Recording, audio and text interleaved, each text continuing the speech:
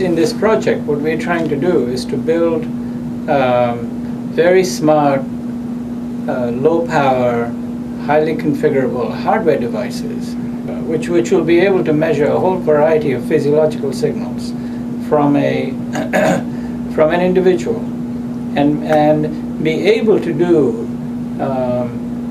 fairly clever analysis to predict if something abnormal has happened to that individual. So if we're trying to say the patient is in an ICU and is in a relatively stable situation, and let's say something out of the ordinary happens to her or him, this device will not only be able to say that something bad has happened, but be able to say, what is that? And then be able to transmit this to the doctor.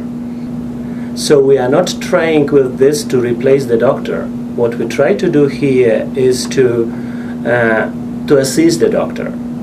So there are three different aspects that we're considering in design of a robust medical monitoring device. The first one is accuracy, meaning that we want this device to deliver trustworthy diagnosis results to the patient or the healthcare provider with a low number of false positive and false negatives. The second aspect is to have adaptive monitoring, meaning that the device should be able to adapt to different kinds of patient conditions or scenarios that a patient has.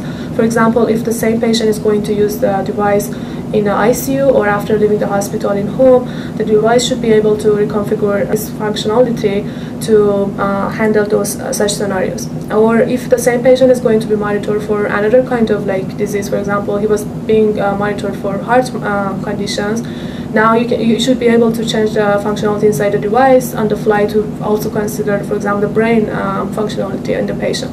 And then the third aspect that we're considering is availability, meaning that the device should be always available to provide continuous monitoring of different conditions in the patient, despite any kind of errors or failures that are happening inside or outside of the device. Of course, our development platform is a relatively big, hardware board on which we experiment with what we want to do. However, in the future, we hope that this can be scaled down to the size of the device, perhaps like your smartphone, a little bit bigger, which you can carry with you, which doesn't weigh much, and the size factor will be important for practicality of this approach.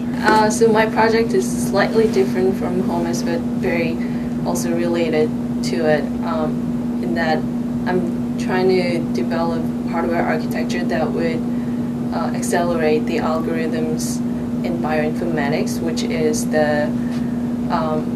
it's the study of biology using computer science. We're hoping to achieve a tremendous amount of speed up in learning these algorithms and hopefully help accelerate the advances in biology and medicine. So that's my project, and it's all connected, I think. We initially did this work when we had a project with the Army where we collaborated with Professor Ken Watkins to measure trauma in soldiers.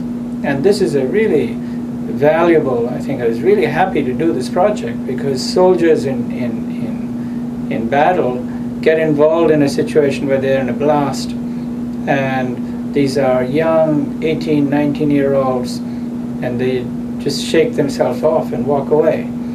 But their brain has suffered a trauma that they may not realize they have for maybe 6 or 8 months.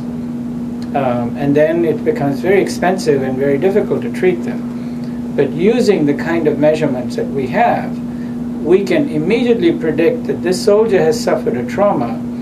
We can go and send the signature of this trauma to a remote site, and they can decide whether the soldier needs to remain in battle or should be pulled out immediately, and what kinds of problems he or she has. And that concept, which actually won the Army's concept award, is what's the basis, really, of what HOMA is doing now. We obtained a provisional patent for the initial hardware design, and if things go as planned, as to say, hopefully we can patent this entire technology as it develops in the future.